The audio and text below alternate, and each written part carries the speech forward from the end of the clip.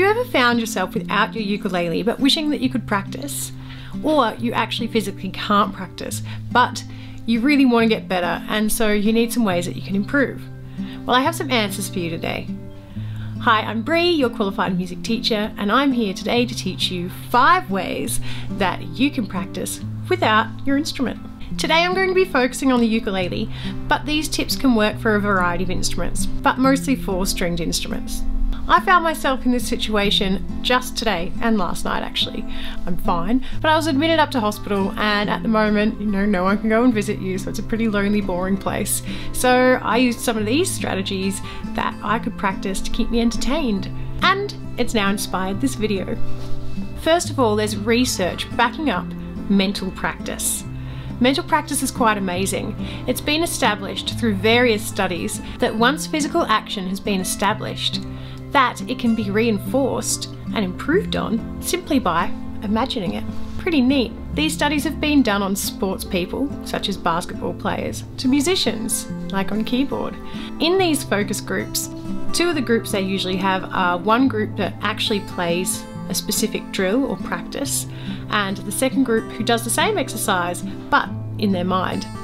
And they've found that usually both groups get around the same results. So this is an incredibly effective way to practice.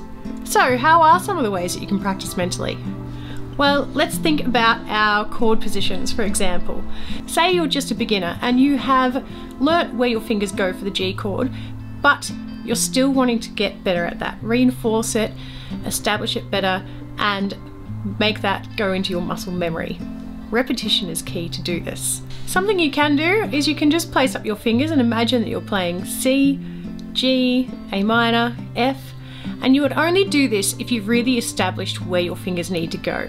It's okay if they're still moving slowly, that's expected in early days of practice, but you do need to know that your fingers place in the correct position, in the right place, so that you don't go and then go on your ukulele and your fingers aren't anywhere near where they're supposed to be. Another way you could do this is you can hold up your forearm and you can actually practice as if this is your fretboard. C, G, A minor, F. Doesn't have to be just chords though. You can practice melodies if you want to, across strings, even your C major scale. C, D, E, F, G, A, B, C. Our next way you can practice is to drum to strum.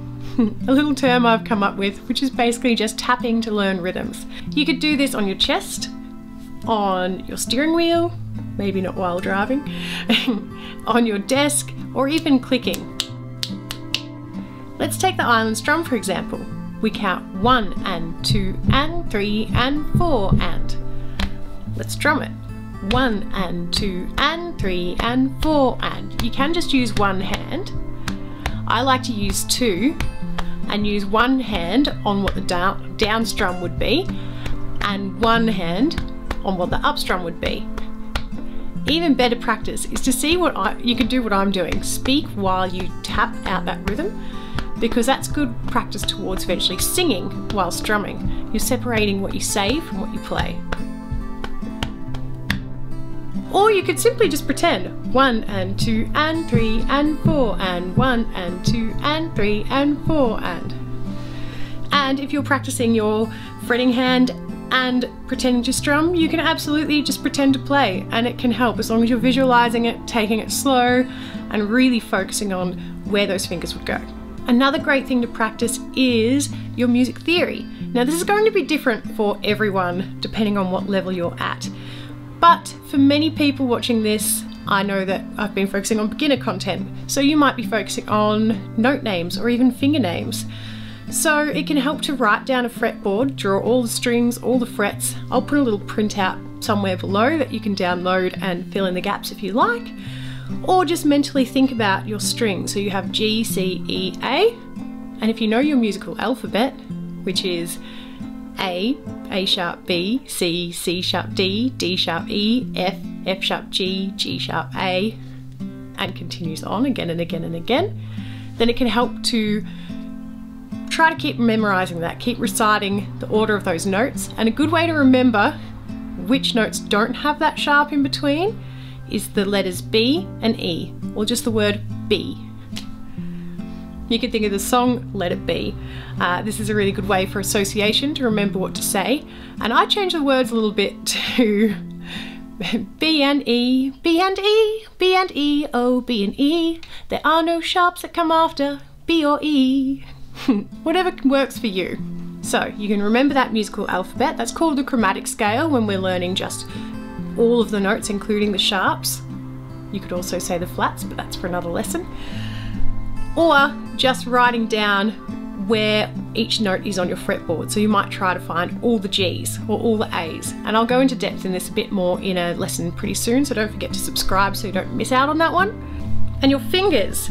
So a common thing when learning ukulele is trying to get your brain to connect with moving different fingers, because often in our everyday tasks we really rely on our sort of pinching fingers, I guess. You're not using your other hands for so much other than maybe typing. So we are going to name our fingers. You hold up one hand and you would say a finger number, and remember we have thumb, first, second, third, fourth, and you just simply say the name of a finger and put it down, or you could get a family member to do it. Third finger, thumb, pinky, first finger, then together, first finger, fourth finger, thumb, third finger, both thumb and pinky. It's pretty tricky, but it's really good for your finger dexterity and connecting your brain to which fingers to move. And one of the best things you can do is to practice singing. Singing is great for your oral practice, so really learning to hear as well. So singing melodies that you're learning, even if it's a solo piece, and even if you're not a singer, practice humming or singing notes, la la la la la, to try to memorize different melodies of songs. You'll find that it helps your sort of, I guess, inner ear when it comes to playing pieces, and to eventually play by ear, which more lessons on that to come as well. Another really cool tip, and this one you do need an instrument for, but not ukulele, is you can actually play everything you know on a guitar. And I'm not going to tell you everything this week. You're going to have to stay tuned and wait for a lesson coming up that will teach you all about that. It blew my mind when I learnt this, and it seems so simple now, I know. I don't know why I hadn't thought of it before, but I'm sure you'll love it too. If you try any of these mental strategies and you found that it's a game changer for you, I would love to know in the comments below. Or if you have your own mental strategies, there are so many, I could go through more, and maybe I will in a future video. But focus on these for now, and you'll be set for practice, whether you're in the office, on the bus, train, or stuck in a boring hospital room, which I hope you're not. And thank you for watching. You can check out my other videos and subscribe, and can't wait to see you in future lessons. Thanks for joining me.